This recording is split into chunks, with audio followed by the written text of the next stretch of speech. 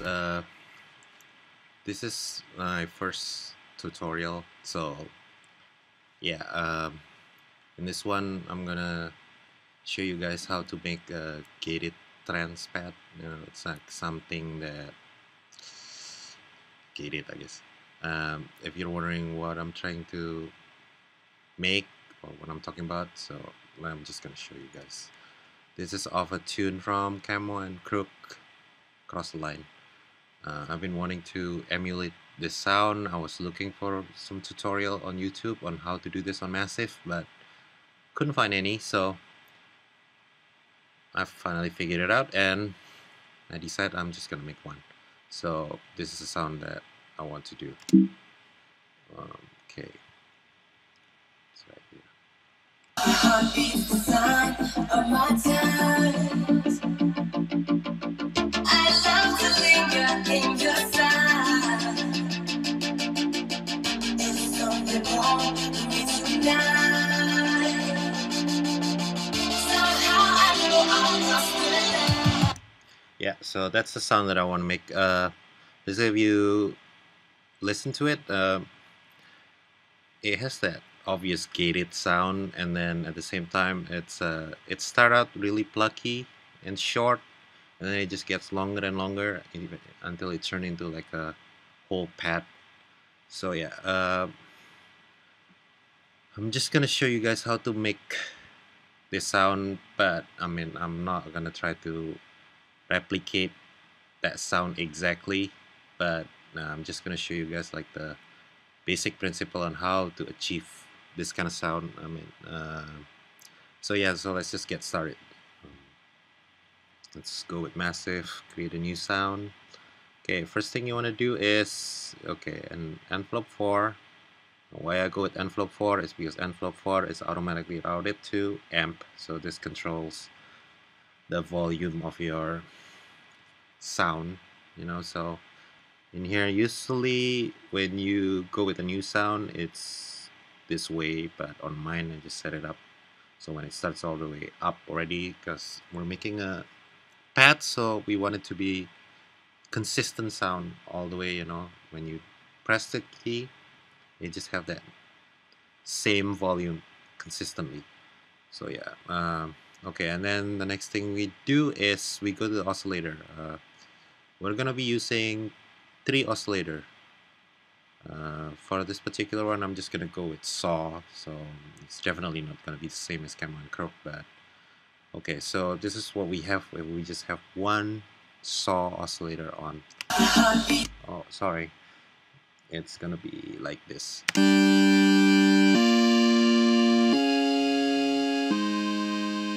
Yeah, it's pretty boring right now, so let's turn on all this oscillator. And then let's bring this down. Okay, let's just hear it if we have all 3. It's just louder, that's all it does. Because you have 3 sound source playing together.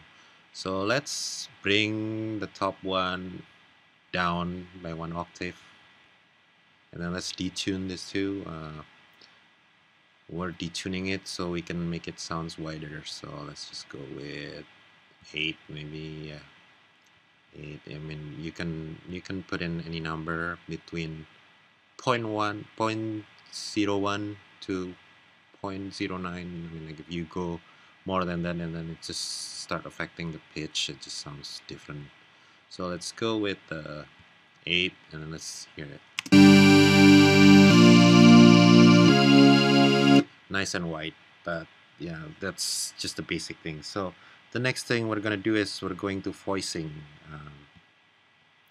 We have 16 voice max right now, and we want to make it more sound because we want it to be bigger. So let's go to unisono. Let's move it to 4. Oh, 4, yeah. So basically the whole idea of unisono is like if you go with 4, that means you have 16 playing with 1. If it's 4, you multiply that with 4, and now you have 64. So you can go more with like 8 or even 16, and then it just gonna hit your CPU really hard, you know. So you know, unless you have really super computer, then your computer will be struggling to run this. So let's just go with 4 for now, and then the next thing we want to do is we want to go to spread. You see what it does is actually with the pitch cutoff is actually detuning it even more. So let's do that. Let's just go a little bit. Now maybe we go with like, just leave it like 3 tick there, 3 lines, and let's see how it sounds. Nice and nice white, but it's way loud now. So let's turn it down.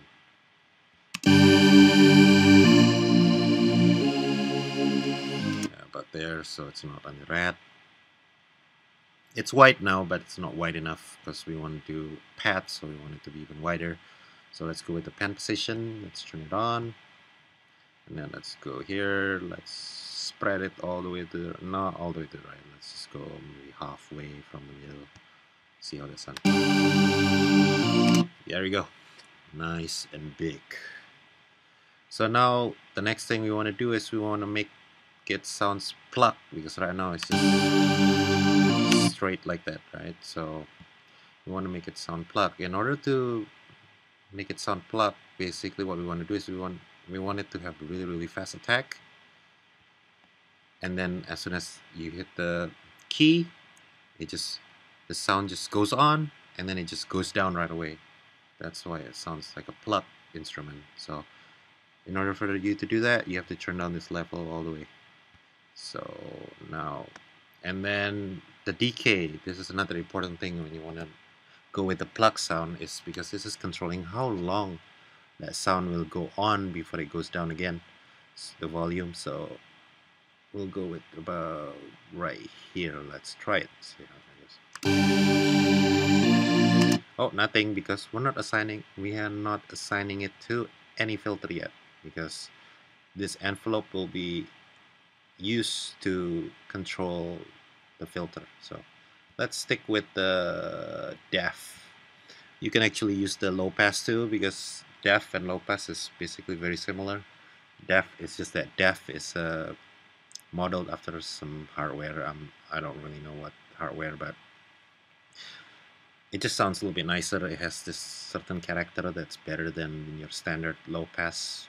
I mean, you can use the low pass, because the low pass is basically every synthesizer have that. So, but the def have a little bit more character to it, so that's why I'll use that. So let's go. Let's assign this to the cutoff. Let's put it all the way there. Maybe let's see how that sounds. See.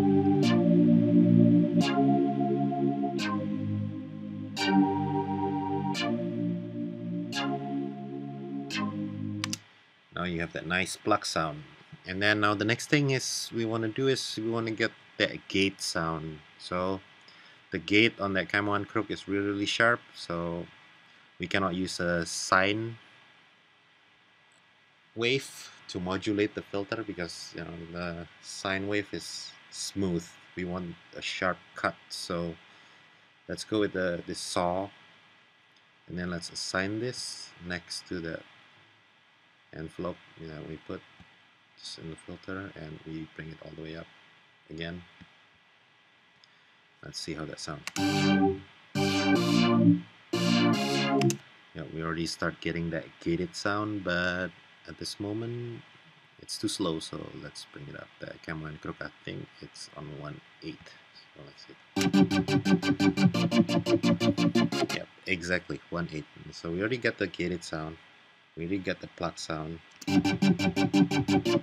Like I say, I'm not trying to emulate the exact one, so the whole idea is just like an exercise on how to get this done. You can play with the resonance and just change the sounds.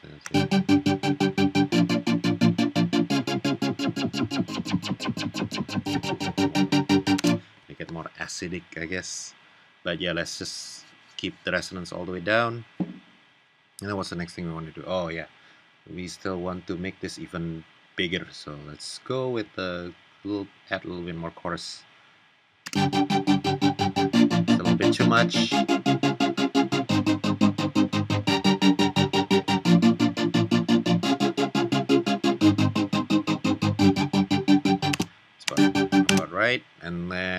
let's add some dimension expander to make it even bigger. Let's see. Dimension expander is essentially like a reverb, but I don't know, it just sounds nice with this. So big difference, right? Let's just turn it down a little bit because it's a little bit too big. See without it.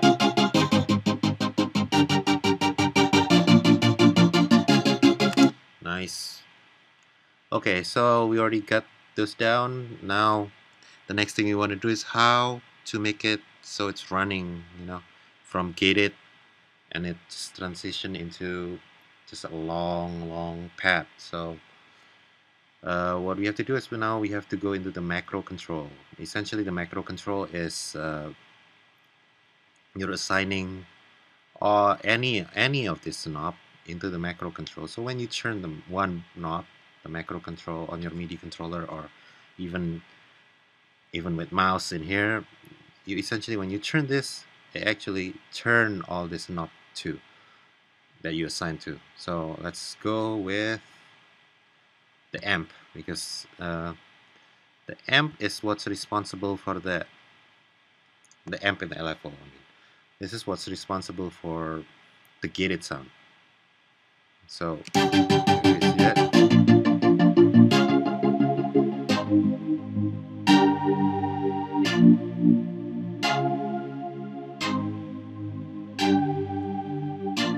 See, that's the,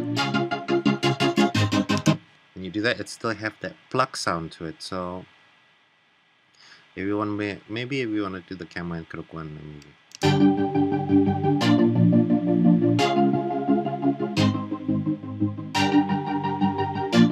They already have that quality to it, but we want it to be so.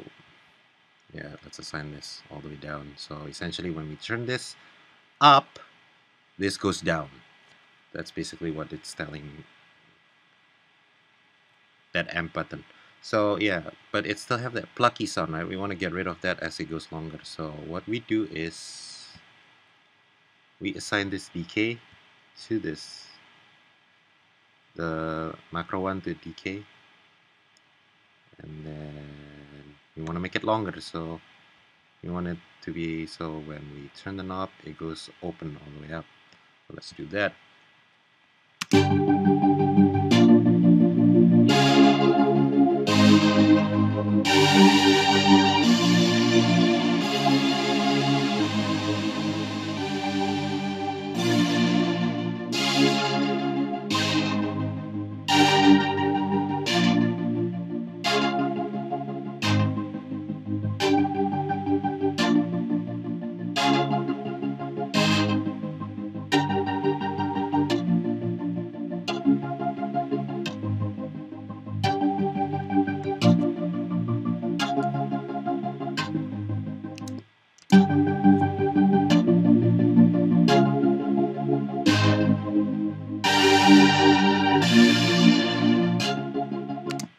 Oh yeah, I forgot about this noise. I usually go with the bright noise. Maybe coloring is about right here, because it just have that nice bright high frequency thing, and then we go a little tiny bit because we just want a hint of it, not a whole lot. That's all the way loud. So once we have that, we can EQ it because I think it's a little too bright.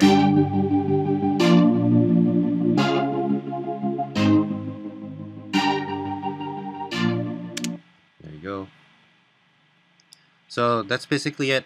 You already get that on Massive. Next thing you can do that I like to do is assign this to the dimension expander too. Same principle, it just goes wider, bigger in size. And then I like to assign it to the dry wet too, but not too much because then it's just too much.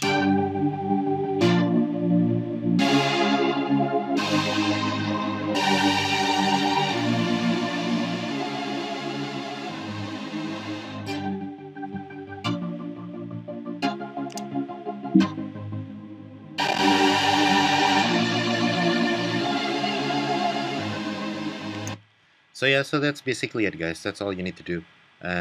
It's done on massive. Whether you can bounce it or just process it more with more compressor and all that good stuff, and more filter maybe on top of that. So, but yeah, that's pretty much it. Experiment with it, guys. If you want to get that Camo and Crook sound, I don't really know what wavetable they use on the oscillator, but you know, with the saw, that's basically the whole idea of it. You can mess around with different wave and you'll get a completely different sound. But hopefully by watching this, it'll help you guys get you started with the sound, and then you guys can just mess around, experiment, because that's the whole fun of it, you know. And you know, I'm looking forward to do more tutorial. And once again, thanks for watching. See you guys.